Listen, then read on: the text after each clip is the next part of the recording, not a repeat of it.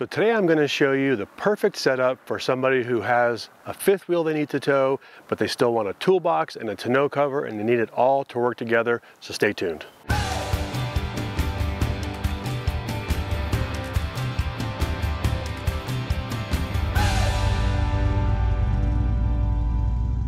So today I want to show you our toolbox and tonneau cover combination that we've finally gotten nailed down.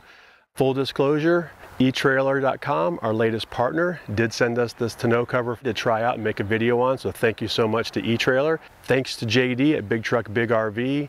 It was his video where I first saw this combination to even know to try it out, so thanks to you, JD.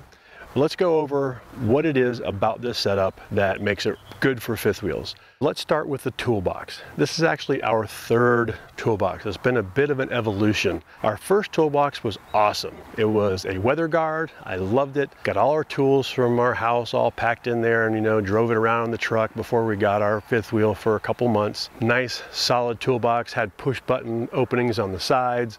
That would have worked great with a tonneau cover, but it did not work well with a fifth wheel. So we're doing our first hitch up ever at Lazy Days. Of course, with their help, they're very good about that. They want to make sure that we can turn the truck without interfering with the fifth wheel, hitting it, make sure we've got good bed clearance and all that good stuff. Well, it was an immediate failure. The toolbox was way too high. It was about like that. I think it was a good 7 inches or so off the bed of the truck, off the bed rails. This here, you still got more clearance, but this is gonna stop you from it. So this will be fine.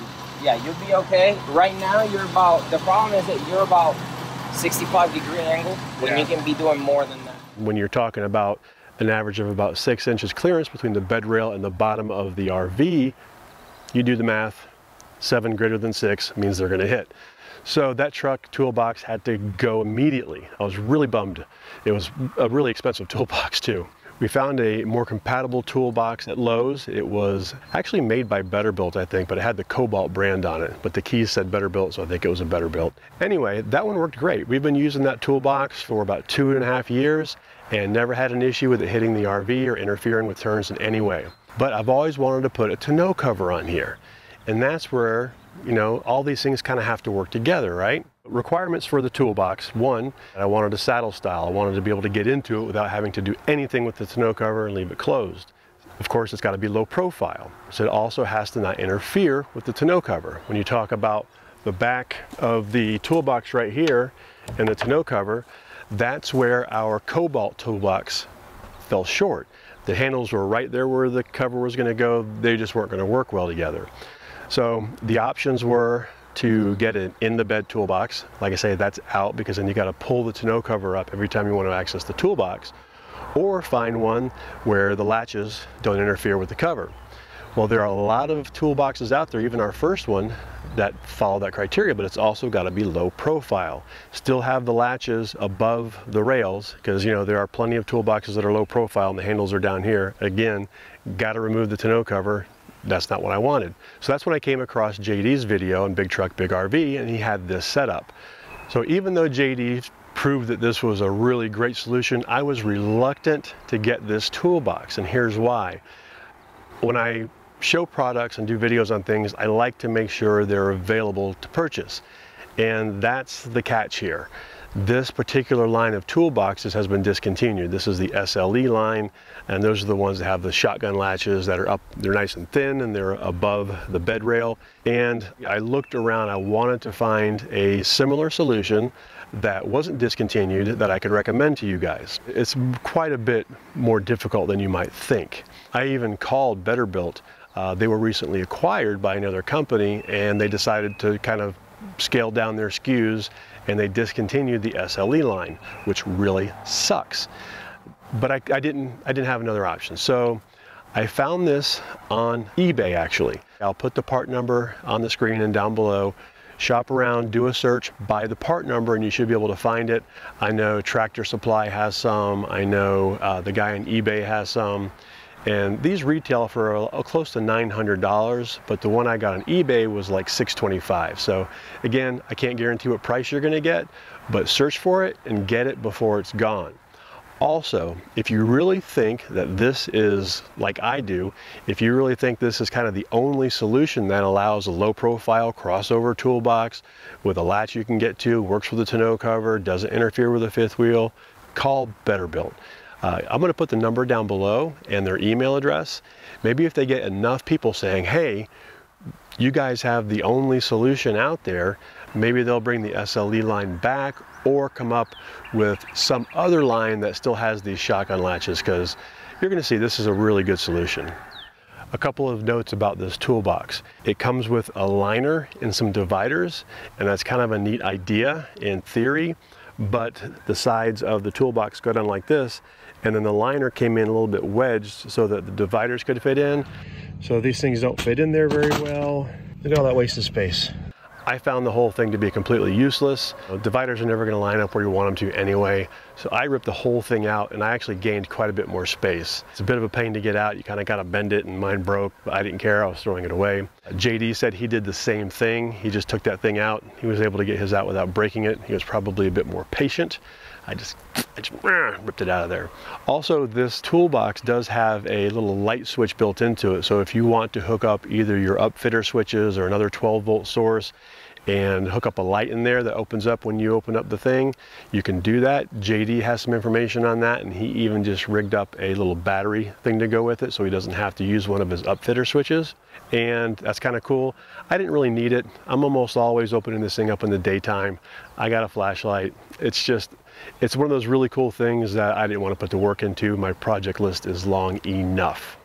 So let's talk a little bit about this tonneau cover. Obviously, this is what this whole thing is about, really, was getting a toolbox that works with a tonneau cover. I've wanted a tonneau cover for a while for several reasons. We like to keep our inflatable kayak back there. Sometimes I like to toss my golf clubs in the back of the truck. I wouldn't do that or leave it in a parking lot without a cover over it. Obviously, a tonneau cover like this that's not a hard shell is going to be easily defeated with a razor knife. I mean, you cut it right open and get right in. But out of sight, out of mind, at least people can look into your bed and see what's in there to see if it's worth breaking the law. And again, the coolest thing about this tonneau cover is A, it's just a really good tonneau cover. It's made by Access. B, it's designed to work with a toolbox. So you'll see that it butts right up against the edge of the toolbox. There's a seal along there. They give you a nice long seal to put between the toolbox and the truck bed. And it comes with a lot of other seals, so you can kind of make the whole thing watertight. I'm not that worried about it being watertight. I just didn't want rain directly on stuff. And that's the other benefit. When it rains, I'm not going to get a lot of direct water right on our hitch anymore. So our M5 will probably last longer, have a little less corrosion on it. And again, it just looks good. It just looks so much better than an open bed with a fifth wheel hitch and blocks and gas cans and all that junk in there. It's covered up and it's nice. It's out of sight, out of mind. I've always liked the eTrailer website because you can plug in your truck information and it filters out all the garbage that won't fit in your truck. And that's a huge benefit. So another cool thing about eTrailer is they do have experts on hand to help you out if you want to call or email them. They'll make sure they get you into the right product the first time, and that's really key with this stuff. I mean, when you're shopping on Amazon or eBay or whatever, you don't have anybody you can call and say, hey, is this going to fit my truck? Is this going to work well together? Do these two different products work well together? This is the Access Toolbox Edition soft roll-up tonneau cover, designed to work with toolboxes that are between 19 and 21 inches deep, meaning this way. Let's talk a little bit about the installation of this thing. It's really simple, and it doesn't require any screwing of holes or drilling into your truck or anything like that. This particular model has 10 C-clamps that are actually kind of designed, they're separate, so you could put them on either direction, and this makes no sense, but you'll see what I mean when I show you under the covers. You've got 10 of those clamps, and you just clamp the edges of this thing to the side of your rails. It's got a header bar that goes right up against your toolbox. It has a seal on it, and then everything's kind of built around that. There are 2 other pieces to install. Each of those has 5 clamps. They're really cool C-clamps. All you really have to do is line that thing up on the edge of your bed rail, put a vice grip on there or something, or a C-clamp or something just to hold it while you put the other clamps on. You tighten them down, maybe make a few adjustments. It's super easy. It comes with a ton of gaskets for the area between the toolbox and the front of the truck bed. Also some that you can put on the back over here. and let me show you some of these cool things. So as you can see with this toolbox here, it's got these shotgun latches, just like if you're loading a shell in your shotgun. Right here, it has a separate shotgun latch and lock on either side, so you can get in either way. And again, this is what I was looking for. I can reach right in here, grab the tools, grab our pump. If you watched our tools video, you know I like to keep tools that I might access frequently near the edges here so I can get to them. And this thing is just great. I don't know if you can see the little nubby thing over here. That's the switch for the light accessory if you decide to put that in. And it's just a nice solid toolbox. I really hope if you want one, you're able to find one. You might want to definitely grab one now. Again, we have no relationship at all with Better Built as far as affiliate links, but find one and get one if you want to get one. And like I said, maybe we can get them to bring it back. All right, let's just kind of go over real quick how this thing works. It's really not rocket science, it's very simple. Open the tailgate. Up under here is a little cable. Pull that down, pop that up, and then I generally will get in the bed and roll it up nice and tight, but you can just go right down the side here.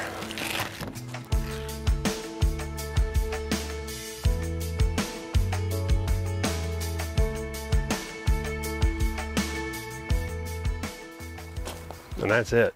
You can see that it's got this Velcro along here, and that the nice thing about having this as a separate piece connected to your bed rails versus on top of them is your bed rails remain clear and free if you have some sort of contraption back here holding stuff, or you have a rack or something you put on back here. And then it's got a couple of clamps that you clip in up front here. So you can get to these from the sides. These just clip right in here, like so. You can tighten these straps down. And that's it. This thing is ready to hitch up and tow. You can see that the rolled up cover is no higher than the toolbox itself. Plenty low for clearance for the fifth wheel. While I've got this open, you can see it's got tensioners here. So you can adjust these forward and back and basically get the cover the right tension so it's not too tight to put it down and it's not too loose just flopping around. It just so happened that this one came just set perfectly. I didn't have to turn one knob. I just bolted it in, rolled it up, and it was done. So let's show you how this thing deploys back the other way. And again, you can do this from the side if you want.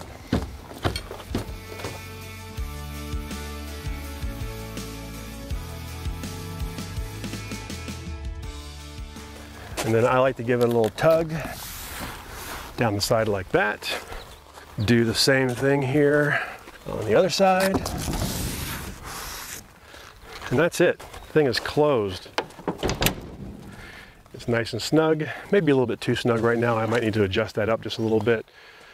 But I tell you, it's nice to have this. So you might also be curious about some hardcover options, and there are a couple of issues there.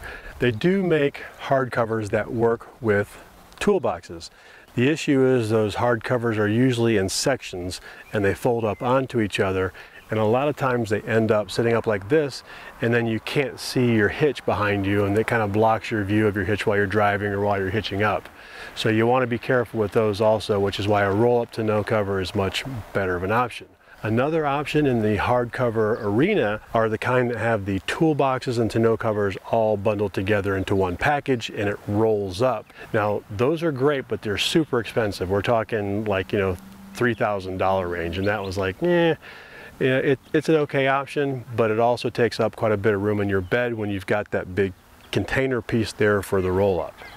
It's not rocket science, but it's just designed well, fits well together. I've been driving around quite a bit with it recently. It's nice to be able to leave things in the bed. Installation is super simple. I still have access to my tools and my toolbox, and I'm just really, really super happy with the setup. I hope you enjoyed this.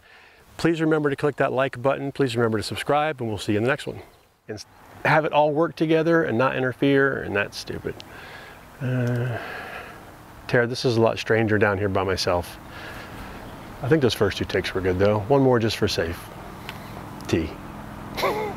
See, I've got it framed, so I got me in the side and then the truck all over here. Don't step on the iPad. I know. Blah, blah, blah, blah, blah, blah. I'm not gonna get the very... Whoop. Hi. Love you. Hello. Lisa's gotta say hi. Hello. Put her up closer, they can see her. We're taking a walk. Oh, hi, puppy. Oh, that breeze. Oh, there's a bumblebee. Bumblebee. Gotta go. It's like he's doing loops. Gotta go. We'll see you later. We'll see you later. Okay, Let me know if you need anything. will do.